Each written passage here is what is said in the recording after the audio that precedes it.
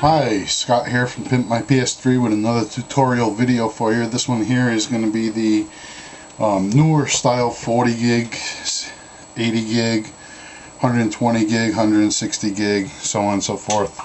Anything with the black power supply. We already made it up to this far in the previous video for the disassembly, where we actually took the Blu-ray drive out and we took the power supply out. See the previous video for any locations on screws or anything like that. I'm going to take that out now. Okay, now what we have here is the stripped down case, and I'm going to show you how to remove the motherboard in this video. I had a request for this, and it's taken me a few days to get to it, but I told you I would do it, and I'm going to do it. Okay, there are 7 screws that are necessary to be removed, including the power supply ground wire. Once you have those 7 screws out, you're going to take the power supply plug, put that to the side. There's a fan plug right here. You're going to remove the fan plug. The fan actually stays in the lower half of the case on this one. I think this is where you're having the problem, where you can't get the board out. You removed all the screws, but you didn't remove these clamp screws. You're going to take out the 4 screws on the clamps, and yes, you're going to have to replace your heatsink compound. So if you're going to be doing this so that you can get in underneath there and clean it out, stop by your local Radio Shack. They have the heatsink compound. Don't go cheap on the heatsink compound.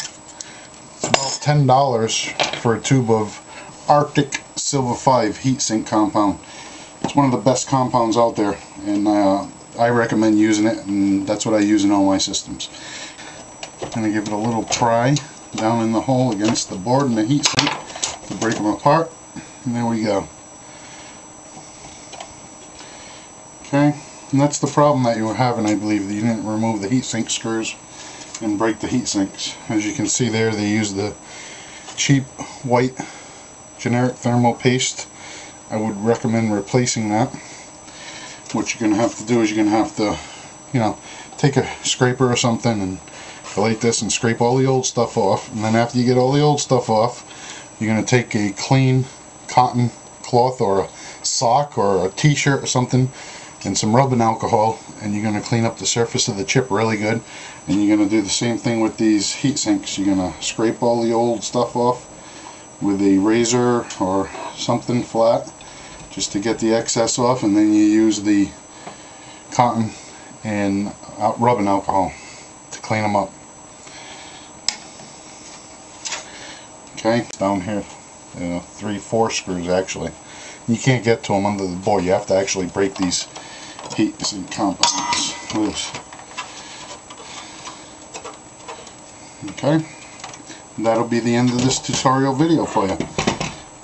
I'll do another video in the near future on how to break down the cage. It's pretty simple, but we'll go over that in another video. Thank you for watching, and visit Pimp My PS3 for all your PS3 needs, parts, supplies, customization.